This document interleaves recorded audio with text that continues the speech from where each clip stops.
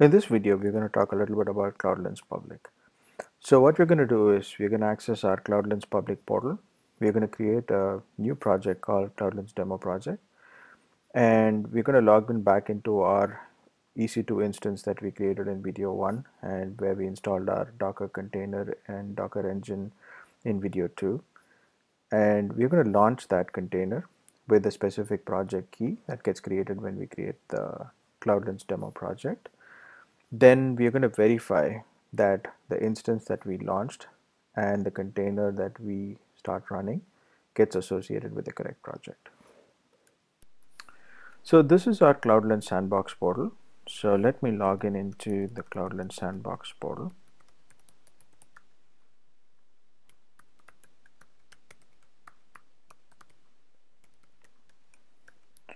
Okay, I'm logging into my CloudLens Sandbox portal.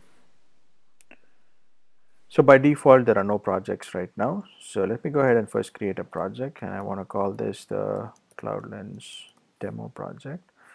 Let me just give a description, sample project.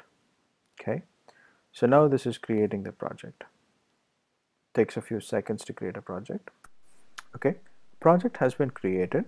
So let's log in into the project, and we see that we don't have any instances and it's associated with the project key.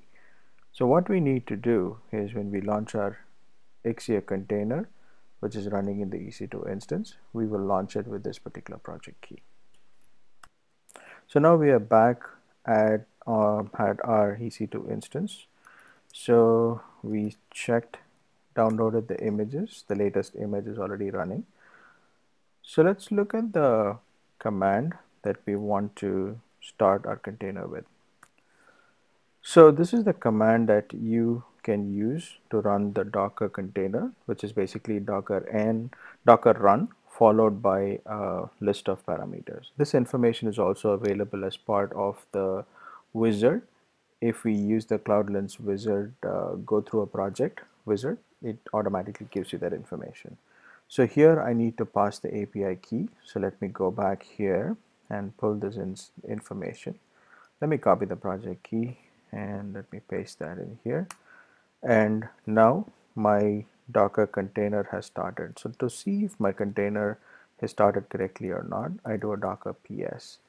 So now if you see, this is my container ID and it's created 9 seconds ago and it's been up for the past 8 seconds. So let's do another Docker PS just to make sure everything is fine. It's running, up and running. So now let's go back to our CloudLens portal and see what happens there.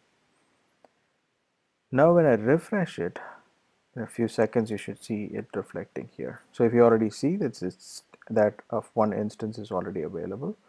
So now let's go in and take a look at this particular instance. So when we click on the instance, so it's loading all the information about that instance. So now if we see that it gives us information about the instance ID, what is the host name, what type of instance that we created, what availability zone it's created in, then who created it. Pretty much all the information about that particular instance is readily available here. And this basically allows me to create my filters based on any of these tags or any of the information that's available here for me. So what we did in this video was we just launched an instance, and we launched a container within that instance, and we made sure that that particular instance gets associated with this project. Now if we close this, we can see that let's refresh this once to see that there's one instance which got created there. And I can basically go back to my portal here and I can define my source groups and destination groups as in when I create more instances. So in the next video, what I'm going to show is how can we automate this entire process, the whole thing, that whatever I did manually in the last couple of videos where I've launched an instance, launched my Docker container, launched my Docker engine, all those can be automated, and we can dynamically launch an instance along with the project key, and we can push all the information automatically into this. So let's see that in the next video.